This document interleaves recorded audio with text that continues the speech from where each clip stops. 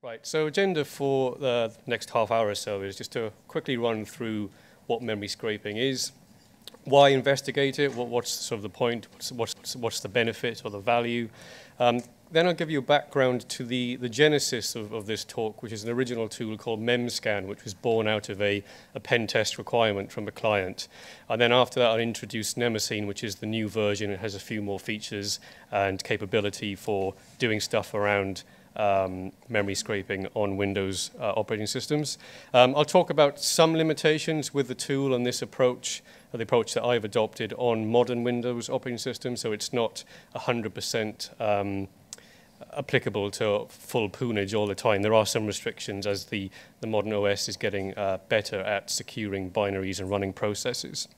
And then I want to go on to talk about other use cases for memory scraping. So while I'll start with the usual use case that most people know about, which is its use in malware to steal credit card data.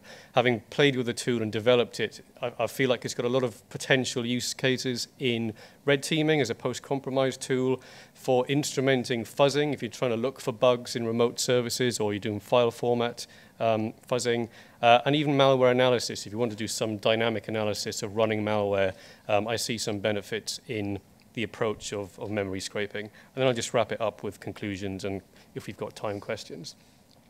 So memory scraping, very simply, is scanning memory for data of interest. There's something that we want to get hold of that we know is probably in memory somewhere. It's usually something like credit card data if you're the bad guys, or personal information, passwords, encryption keys, that sort of stuff. And it's different to memory dumping in that it's usually dynamic and iterative.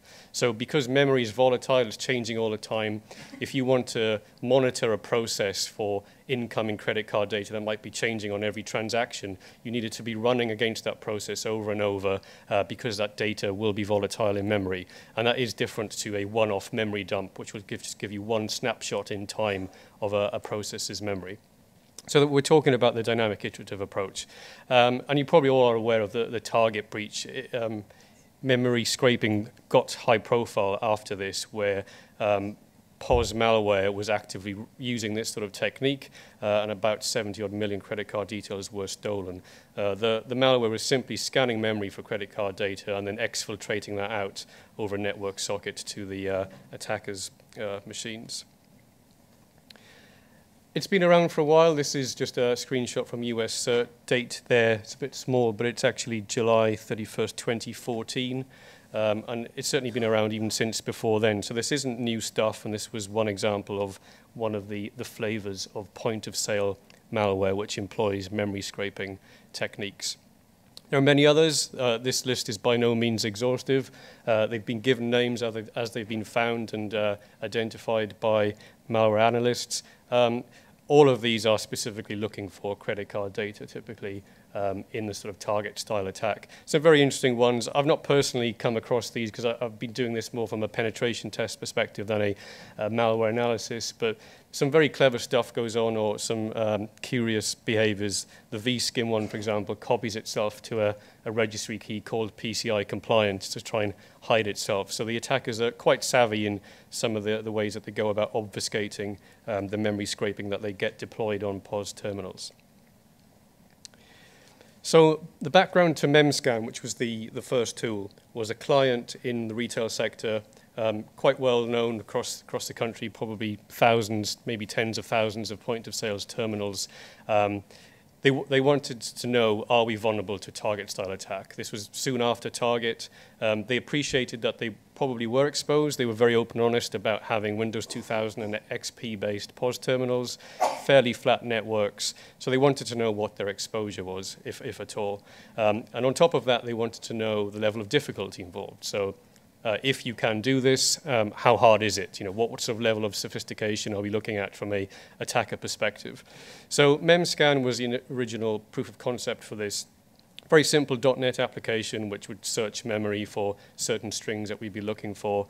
And I added in an option to have it pump out the data to a listing socket to have that sort of malware behavior. So we could go to the client and prove, yes, here's it scanning memory and then shooting it out over a network socket to an attacker control machine. I thought it was going to be really difficult. I'd never done anything like this. I did write this initial tool in about 2 hours on the train on the way to client site to try and maximize time while there, because in typical pen test fashion, you've got 1 day to do this. So try to make use of that day as best as I could by preparing on the train, doing my usual coding method of Stack Overflow and munging stuff together till it works. But there's quite good support within Windows 32 native APIs for accessing process memory and doing some searches on that. So it's not actually that difficult. But the output from that exercise was, we got there, we tweaked the code, we got given access to a store, which was a mocked up store, but connected to the live infrastructure. So we could look at the tills, get on them, MSO867 or similar probably to get onto the XP tills, get the tool on, find the process that was reading the credit card data, and then pump it back out to our laptops as a proof of concept. And that was all verified within 1 day as a legitimate attack. So here's the link to Memscan. We released it back at the time, and my colleague Tom Watson added a lot more functionality to make it more POS specific. He added better support for regular expressions, card-specific data searches for track 1, track 2 data, and magstripe data searches. So that's been there for some time. By all means, check it out if you ever do some POS terminal engagements. So Memscan is the next version. As I said, I was playing around with this and saw some other potential applications of memory scraping. For those interested in Memscan, is the personification of memory in Greek mythology, with the illustration on the side. So it's a modified version of Memscan. It's less specific to searching for credit card data. It's a generic memory scraping tool. And we've got some demos coming up to hopefully help you see the potential there. It includes a process hopping option. So the original version, Memscan, would just scan or scrape one particular process that you told it to. And the process hop lets you jump across all running processes. And you could do that iteratively. So you might want to be checking if a certain piece of interesting information or data is littered across many processes on a running system.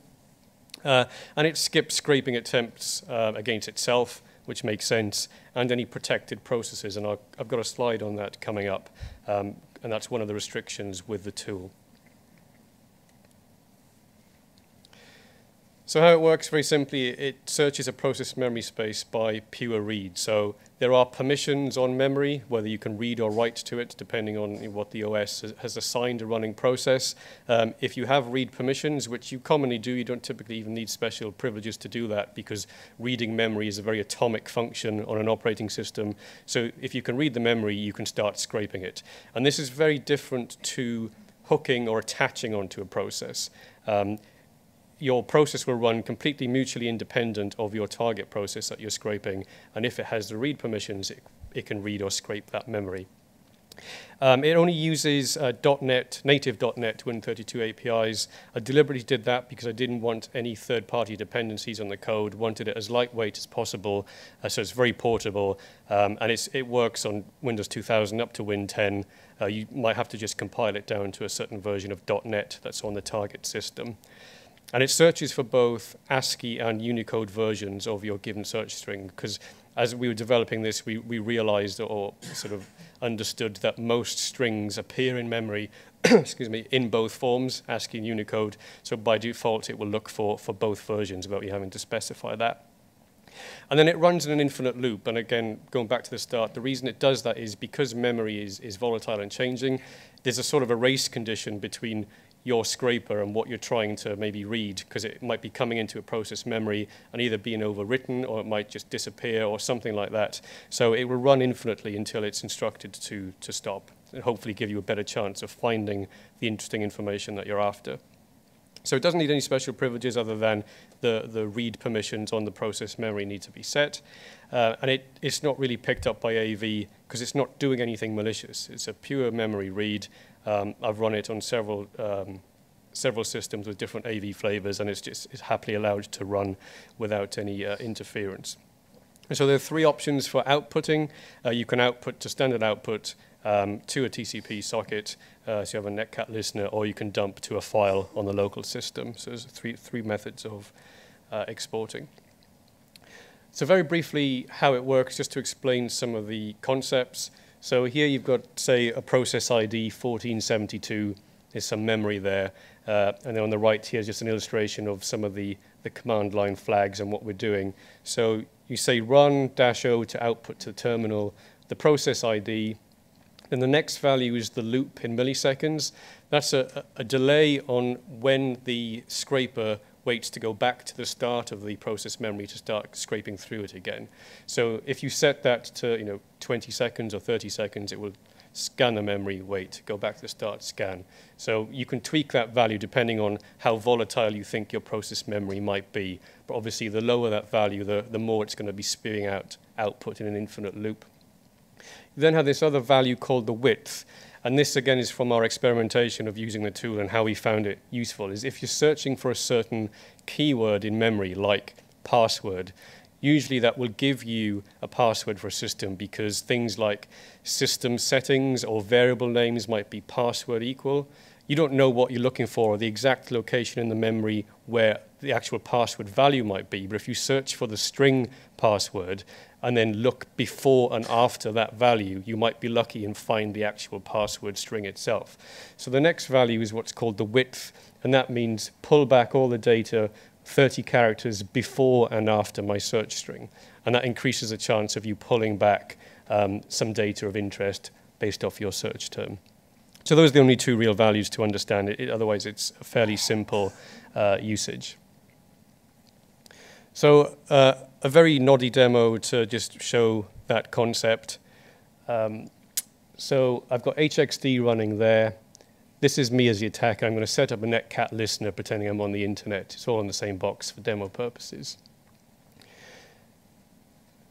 So I'm going to use Memscan to first find the process ID that I'm interested in, of the hex editor. It has a built-in process lister, so if you have restrictions on Task Manager, hopefully you can still, if you have execute permissions on Memscan, you can find it that way. So we've got our process ID, which is 9028. So we're going to run -s means pump it to the socket, out to our netcat listener on port 1337. And in this case, I've got a width and a delay of 200. And here, this is my actual Amex card number. So I'm not doing a regex, just my actual number. So it's now waiting for any time that number in completion is typed into this process. So as I finish typing in the whole number, we'll hopefully see it spewed back out to the remote listener. So that's the data coming back. All the gumph before and after is the width data before, but there we see there's the number there.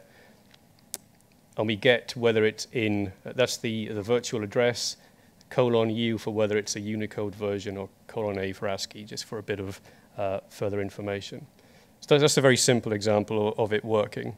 And again, that was running on my system with full AV running, and it's not detected at all because it's not hooking, it's pure memory read. This is a busy slide, so I won't go into this in too much detail, but this was off, having used this tool a bit more as I was working on it, some of the Windows binaries that I was searching for stuff, which I'm sure I was positive I was going to find stuff in there. It just wasn't working. I wasn't getting any feedback from the debugging in .NET. And after a lot of searching, I found out that if there's a process that's what's called protected, since this feature has been in since Vista, then you can't access the virtual memory of a protected process. So certain Microsoft binaries that are signed by Microsoft and are protected, Memscan won't work against those. But those binaries are few and far between. It's not too many. If you're talking about third-party applications, then Memscan is typically going to work. So this isn't too much of a barrier, but more a gotcha for look out. If you're wondering why this won't be working against some Microsoft binaries, it's possibly or probably because it's a protected process, which is a good mitigation for those particular binaries or processes. So that's sort of talking about use for memory scraping, get card data, that sort of stuff. But It feels like there's some potential usage in red teaming as a post-compromise tool. Usually you've phished someone, you've got code execution on their box, and then you want to pivot and leverage further access or gain more information about the individual who uses that compromised host. So you might want to search their memory for passwords, encryption, strings, any sort of sensitive data, or you might just want to use it as an indicator of usage. Can you use this mechanism to understand if a user is online and they're actually using certain processes, etc. And my thought being that eventually it'd be nice to build up a database of common search strings across different processes that you know will yield interesting passwords or sensitive bits of information. So I've got a demo here. It's quite brief, so I might run it through twice in case you miss it. It's me with my Chrome browser logging into Amazon and me scraping the memory to get the plaintext username and password. So I've shortcutted. I know what I'm searching for. That search string is the actual, it's in the web request when you log into Amazon. As soon as I log in, it's pumping out the request from memory, and there I see in plain text the email address, and the password is scrape for the win, exclamation mark. So this is basically, this is the web request, which is crafted within Chrome before it's gone through its SSL. So you're scraping the memory. It's almost obvious that you will be able to access that data in memory in a point where it's not encrypted. And that's all that's happening here. And again, this is not detected by AV at all.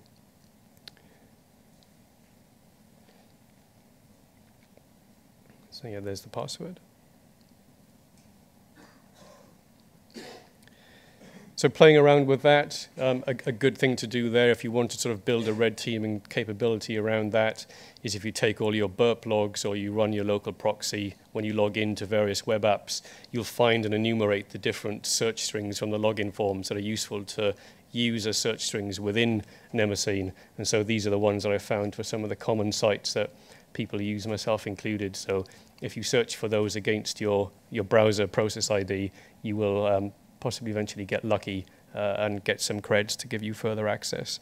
Some other interesting ones, just if you're talking about browsers specifically, if you use Memscan on a browser and just type HTTP, as you might expect, you just get thousands, hundreds of thousands of data spewed back, but that might include or will include search history, favorites, all sorts of stuff to do with your browser usage, which has been cached within the browser's process memory.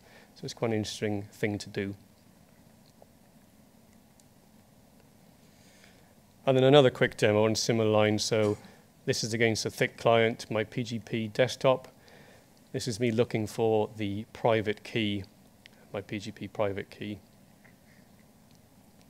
So I get the process ID of PGP desktop, which is 2872.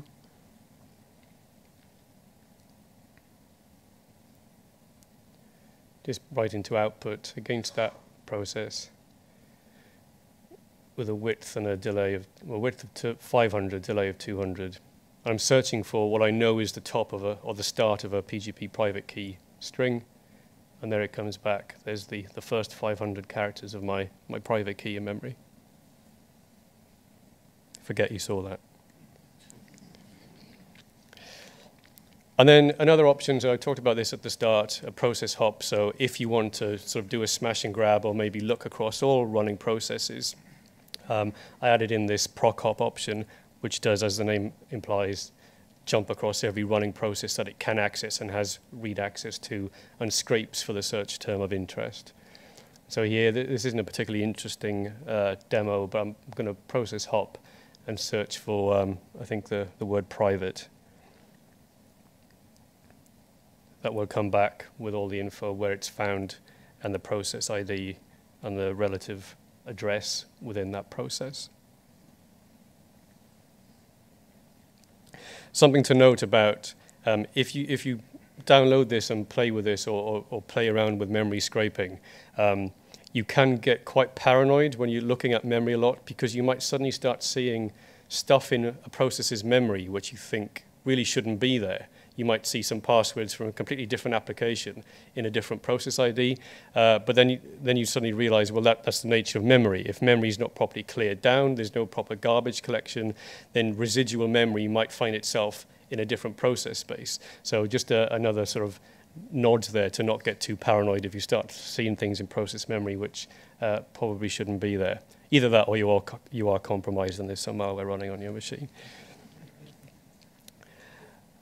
So then another potential application I thought with this technique is instrumentation when fuzzing. So often when we're fuzzing, we're throwing large bunches of random data at either listening services or we're doing file format fuzzing. But if we can put some identifier in that and then search for that or scrape for that within memory, then that might be a quick way to find out where certain issues like buffer overflows or whatever might be occurring, and then we can have a quick jump point into our debugger and find exactly where in memory those issues are occurring. So that's the intention for possibly using memory scraping in this vein. So for example, and I've got the demo, we tend to throw lots of A's at something, so if you searched for that and then there was some effect, we might get some hint as to where the issue in memory occurred. So here I've got a known old vulnerable small FTP server. So I'm just going to find its process ID, which is 1520. I'm just going to run against that process. And I'm going to search for a bunch of A's. And then here I'm just going to find my IP address so I know what to connect to. So I'll FTP to that IP. If I throw in a bunch of A's for the username, something happens, the connection suddenly closes, but Memscan was constantly scraping and instantly it's found the address where the username or all the A's came in. So again, that could be an easy, quick jump point into my debugger to find exactly what the issue there is, whether it's a stack overflow or similar. And then finally, one of the things I was thinking about was possibly using memory scraping in malware analysis. Malware binaries are commonly packed, they might be stripped, they might have anti-debugging techniques or be aware that they're running in virtual machines. So all of that makes dynamic analysis of malware very difficult, because as soon as it detects that we, the researchers or analysts, know about it or trying to instrument it in some way, it shuts down or doesn't exhibit its full behavior. So Memscan or memory scraping might help in that sense, because even if there is some encryption or obfuscation within memory, at some point that malware has to decrypt, deobfuscate to do something, whether it's doing a command and control connection back out or accessing the file system or certain files, that sort of thing. And unless the malware actually knows about Memscan or tools like that, it won't be aware that Memscan is necessarily running. You could be running this on a host machine outside of a VM. As I said, there's no function hooking, so it's not going to complain about any, it's not going to kick in any anti-debugging techniques. So you might be able to use this technique to look for indicators of compromise within the malware while it's running, whether that's IP addresses, URLs, C2 endpoints, that sort of thing. Even things like scraping for any access requests to the registry or file system. And again, the process hop option might allow for us to detect if it's doing something clever like process migration, or is it tainting or somehow leveraging other running processes to perform its nefarious tasks. So again, a very noddy example, but just to sort of show that this might be an interesting application of memory scraping. This is a very simple .NET application which exhibits some malware behavior. There's a string in there, all your secrets belong to us. It's constantly going to ping out to our lab's IP address. It tries to open a registry key with a value of backdoor, and then it writes to a file called exfil.txt, and there's an evil bad person, c2server.com endpoint in there. So all very noddy, but what we're going to do in the demo is see when that malware is running, how we might be able to work out fairly quickly what it's doing. So here I'm going to run it, just compile that, call it malware.exe, and that's now doing its constant polling out to our lab's IP address. So I'm just going to get the running process ID, which is 9952. And I don't know what I'm looking for in this case, so this is black box. So I sort of take a punt, and I might start for a search string just like www. I'm already getting something back, so I can stop that, and I can see some of the references to the evil bad person, c2server.com, and I can see all sorts of other strings in memory at that time, which might be other indicators. And I see whether it's in ASCII or Unicode format. So when I've got other indicators, I see it's trying to do a registry look up there. So if I search for current as the next search, that might give me some more clues as to what's going on, and I get a bit more data back from the process. I find that string about all your secrets belong to us. And I see the remote endpoint that it's pinging, the DNS name, and that reference to backdoor. So I know this example is quite contrived. It is fairly noddy, but it's just to show the concept that we can do this black box style, and the whole time the malware is running and is completely unaware that we are doing this and inspecting or scraping its memory to try and understand what it's doing and how it's doing it.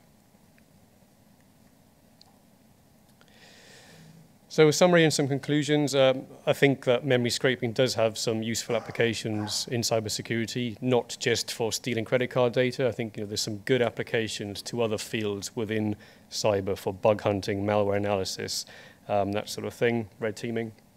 As I said, there are some restrictions on modern operating systems, but not too many.